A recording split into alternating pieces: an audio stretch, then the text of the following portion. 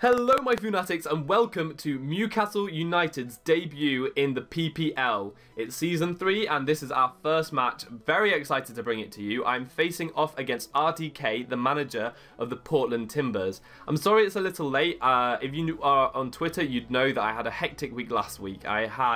At the beginning of the week, I found out that I got through to an assessment centre for a job that I applied for, and that assessment centre was only 2 days later, so I had very little time to prepare. I was working all week as it was, and I had to travel halfway across the country as well, so it was a very, very busy week, and this battle only actually happened late last night. So I'm bringing it to you as soon as I can, and I hope that you appreciate that. I want to do team builder videos in the future, but obviously this week I haven't had time to do so. So I'd quite like to do that at the beginning of this video. It actually comes into play in this match, and I think it would be quite interesting to see for you to see my thought processes when going into this match. But if you just want to see the battle, then that's fine. I'll link that in the description, and I'll maybe put it on screen or something for you to click on, and it'll take you straight to the match. But for those awesome people who want to find out what goes through my crazy brain, then just stay tuned.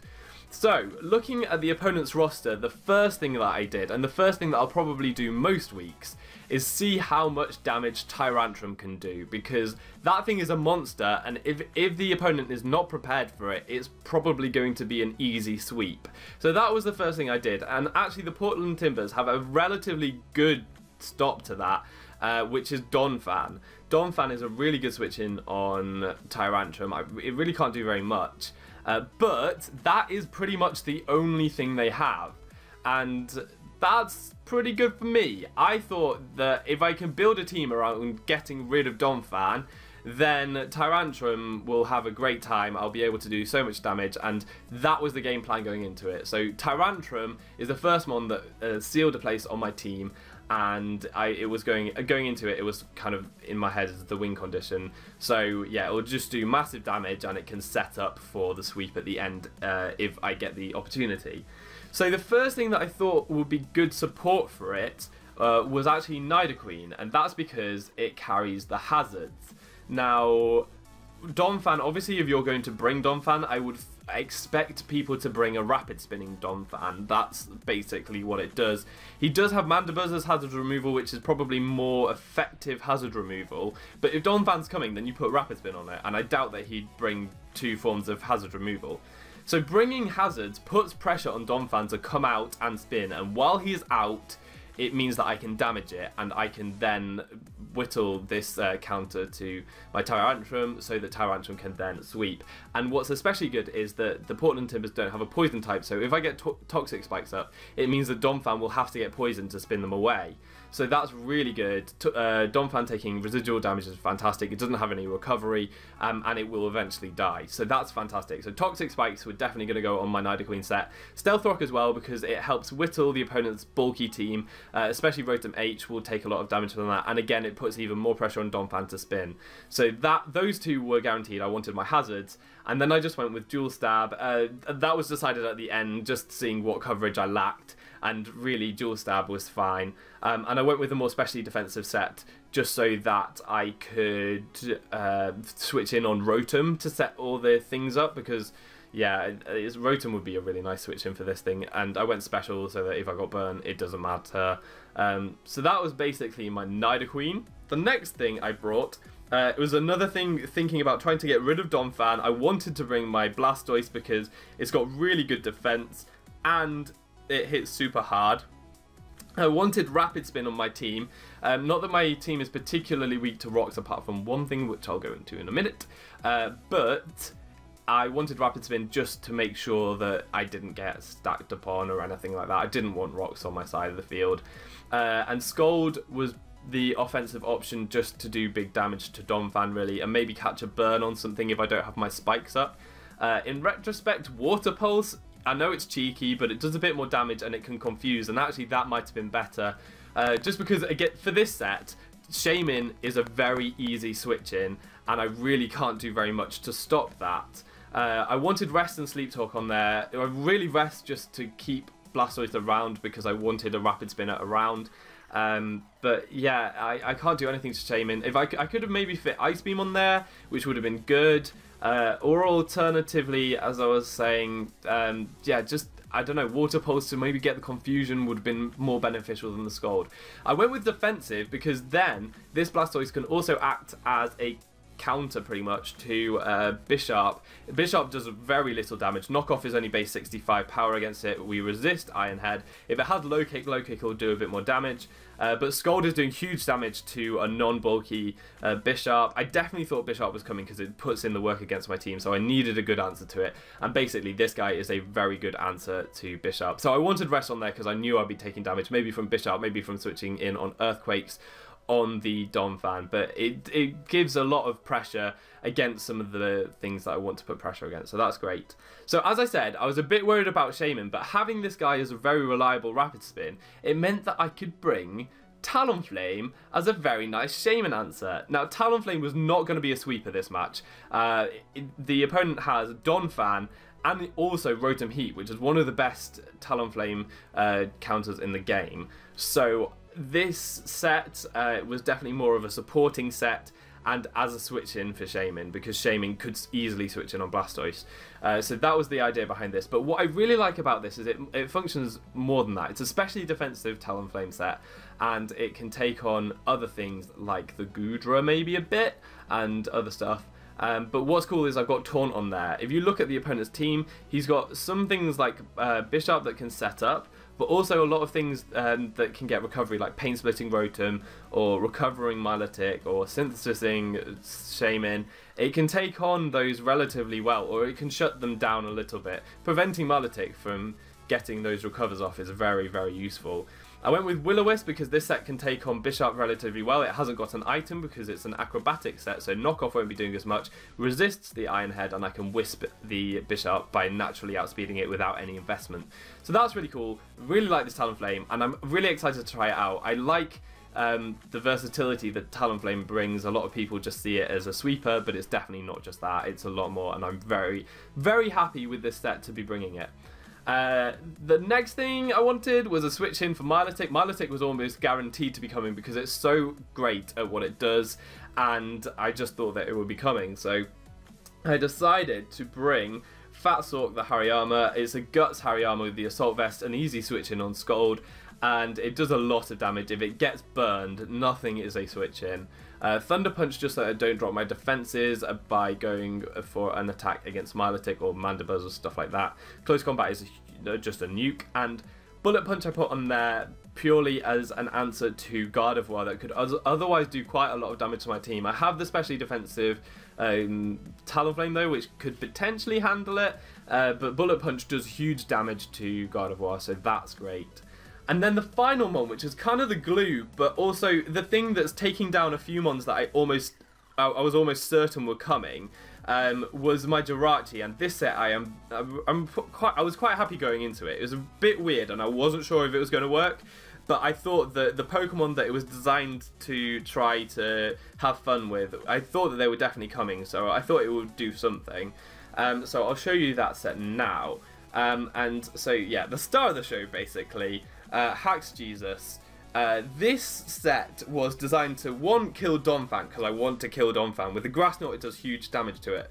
2, maybe kill Milotic. I've got Substitute on there, and the weird EVs are, for the HP and Special Defense, means that an uninvested Milotic Scald definitely will not break my Substitute. So with Substitute and Grass Knot there, I can potentially beat Milotic. So that's really good. And 3, I can lure in Bisharp to maybe try and revenge. With my speed, I outspeed Jolly Bisharp, and with my special attack, I OHKO with an uninvested Bisharp in terms of bulk with Hidden Power Fighting. So that was the plan. That was the plan of an easy KO on Bisharp. It could get messy otherwise, relying on my Blastoise or maybe even Hariyama to take an Iron Head. I'm not sure if it can do that, or maybe an Earthquake from my Tyrantrum that does also outspeed. Flash Cannon could have been a number of different things, but Flash Cannon could have been Psyshock to hit Goodra and to do a bit more damage to Rotom, but I decided Flash Cannon as something else to hit Gardevoir because I was a bit scared of that, and also it hits Timburrs, which I could otherwise have a little bit of trouble with. But that's basically the weird Jirachi set. It's a sub-lefties attacking set with a lot of bulk and some speed. It's a bit complicated, but there was reasoning behind it. So that's the team, and that's enough talking for now. I'm definitely going to go straight into the action and into the battle. I hope you guys enjoy it. So here we are, looking at the team that RTK brought. It's pretty much exactly what I thought he might, just because Donphan had to be brought. Bishop does a lot of damage to my team. Rotom's there for my Talonflame. And then just a strong water, grass, fire core. And then Gardevoir was interchangeable with maybe Goodra and stuff, so I wasn't exactly sure that was coming. But Gardevoir was there, and I have prepped for it. That's a good sign. I kind of thought that my prep has gone in the right direction, so that's great. I wanted to lead off with Blastoise just because if he leads with Donphan trying to get the rocks, I'll have to switch straight into Blastoise anyway. Anything else I've got relatively good switches into. His best lead probably would have been the Gardevoir, just because my switches into that aren't as great. They're just not as good. So his best matchup is Gardevoir, but I really didn't think that he would lead Gardevoir. So I thought that Blastoise was a very good lead to go with. So let's just get into the battle now. I just want to say I would like to record this like live to do the post-con with, just so I have more time to talk. But my capture card is playing up, so I won't be able to do that for now. So this is just post-recorded. He leads with Rotom, and that's not a great matchup for my Blastoise, but I have a good switch in my Nidoqueen, and that's actually great because it allows me to get up my hazards straight away, so I'm very happy with this. The Rotom does just go for Volt Switch, which is fine, and I'm gonna put my I'm gonna get up my Toxic Spikes straight away. I was a bit worried he'd switch into Donphan and get a free Rapid Spin straight away, which wouldn't be ideal because I want that Donphan poisoned. But actually the Milotic comes in, which is fine with me. I've got my Scald Absorber in Hariyama, and then I'll be able to threaten with the close combat and maybe get that poison on the Donphan if it wants to come in. Milotic does go for Scald, and it gets the burn straight away, which is alright because it means that nothing is going to want to switch in right now. Like, literally nothing can take these attacks. But at the same time, Hariyama is going to get whittled very quickly, and that is a bit of a shame because it means I won't have a very long-lived Scald switch in. Anyway, Gardevoir comes in, gets poisoned, and it's coming in to take the close combat that is coming. This is quad resisted, and it does like just under half. It's pretty amazing. And I am carrying the Bullet Punch, as I said before. So from that point, with the Guts boost, Bullet Punch is definitely going to take out this Gardevoir. I am going to go for it. We see lefties on the Gardevoir too. That's interesting. I wasn't sure if he might want to bring a Scarf set, but it's good to know the item on that. I am just going to go for the Bullet Punch. RTK makes a really good play scouting for that and going into his Donphan. So that's a really good switch for him. I'm not going to be doing very much damage at all with this Bullet Punch. Donphan has great defense. I'm not sure if this is a physically defensive set or if it's got kind of attack investment or whatever. I don't really want to stay in here because I've already got a defense drop and rocks might be coming my way, so I want to switch straight into my Blastoise. It can take an Earthquake if that's what he goes for, and it's really one of the main roles that my Blastoise has right now. It means that I can get up the Mega as well if he stays in. So he doesn't go for a double, he does just go for an Earthquake there, getting damage off on my Blastoise, but Blastoise does take that relatively well, and that's even before the Mega evolution where I'll get even more defense. So that's great. I'm just going to be able to get my Mega off here. He didn't go for Rock, so that means I'm free to Scald. I don't have to Rapid Spin. But he's got plenty of good Scald switch-ins. He actually goes into Milotic here, Venustus. Which is going to get poisoned, which is fantastic for me. Something I didn't really think about in prep was the aspect of Marvel Scale that it now gets, which means that Head Smash won't be doing as much damage to this Milotic, so I need to whittle it a bit more than I would do. But I think the poison is going to help with that anyway, so it's kind of a trade-off that I won't be doing as much damage, but it will be at lower health because of the poison. We see a crit there. Don't think that really mattered in the long run. You'll see why in later on. It's just not a huge crit really there. But yeah, the Milotic's getting a bit whittled. I'm going to go straight back into my Scald switch in, which is my Hariyama. Already taken over half health just really from that burn damage. Because you're seeing here, Scald does 40, but when you've got as much health as Hariyama has, that's not really that much. Burn damage is probably doing more or about the same as that. So I'm going to be able to fire off another very powerful hit. Yeah, it's doing about the same as Scored is doing anyway. Yeah, so there aren't really any switch-ins, as we've already seen, and the Hariyama is gonna, the Donphan is gonna try and take this hit from the Hariyama. This is potentially the only bit of hacks that may matter in the match. I get a crit there, which means the Donphan just goes down. If that's a physically defensive Donphan, I haven't done the calcs. It might have lived, I don't know, it might not. This guy is really powerful. But because I take it out in one, I live the burn damage, and this guy is still around, rather than if I had to hit him again, this guy would have gone down to burn. What I can do here is now preserve my Hariyama as death fodder, or maybe trying to get a bullet punch off on something later on. That crit maybe mattered a little bit, but not huge as well, because I was going to take out the Donphan. Anyway, Shaman comes in. I switch into my Shaman switch-in because rocks aren't up. Talonflame can come in freely, and he goes for an Earth Power, so he's not going to be able to see my item. That means that he'll want to switch out. I predict the switch into Rotom, because Rotom is obviously there for my Talonflame, and I go right into my Nidoqueen, which means that I can get up my rocks. Now Donphan's down, rocks and Toxic Spikes are here to stay, that's great. Want the rocks up to whittle the Rotom, because it will want to switch in on my Talonflame, and he still doesn't know that I'm more of a defensive Talonflame rather than an offensive Talonflame, so he'll still want to switch in the Rotom on the Talonflame. So that's good for me. We see here that Milotic comes in again. It's taking even more poison damage, and at this point is where I can sack Hariyama. So this is where the crit comes into play. It just means that I've got free death fodder, really. I'd have to play around a bit more if I didn't, but you can see it's not crucial. It just helps with my momentum here, because now Hariyama's gone down, I can go into Jirachi. And this is kind of the exact situation I was trying to engineer with this Jirachi set. Coming in for free on a Milotic, which cannot break my sub as long as it's got no special attack investment. Even if it does, it doesn't stand a great chance of breaking my sub. So I'm going to sub up here, and the Milotic's going to go for a Scold, and it's not going to break the sub, which is fantastic. I can get some lefties recovery and just go for a Grass Knot. I'm surprised at this point that the Milotic has not gone for a recover, and I would kind of expect it to now, although it could be a bit risky. He doesn't know my spread at the moment.